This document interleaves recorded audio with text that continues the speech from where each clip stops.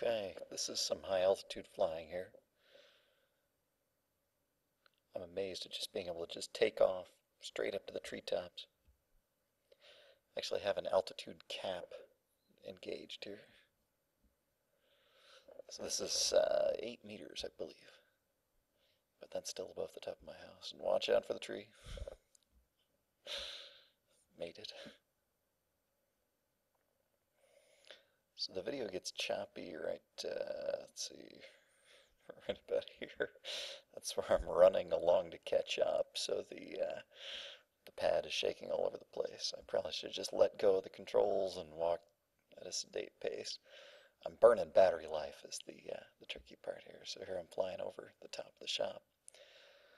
I'm experimenting with flying up over the shop itself, and the ultrasonic sensor, I don't know, something weird is kind of happening with the sensor in the metal roof or something, but it raises as it goes over the building, but it doesn't raise quite by the height of the building or by anything I can really reckon very easily.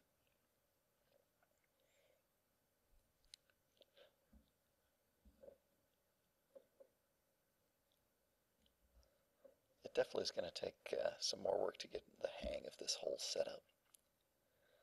So here I'm going to do some low altitude flying just because it's cool.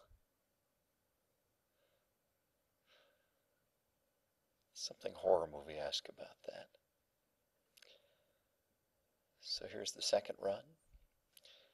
And here I had reset the altitude cap to 20 meters or something, 60 feet.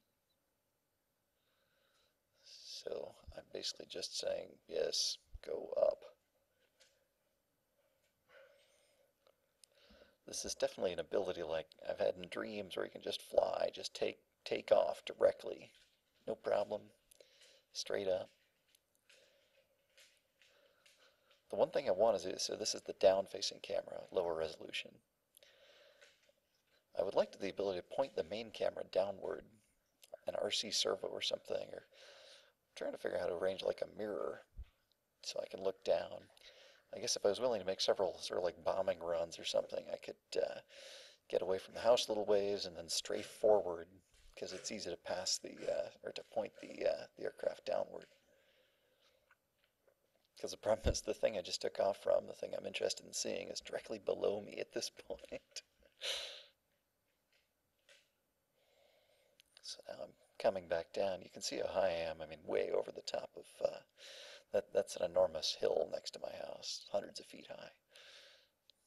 So I'm only up right at the start of it.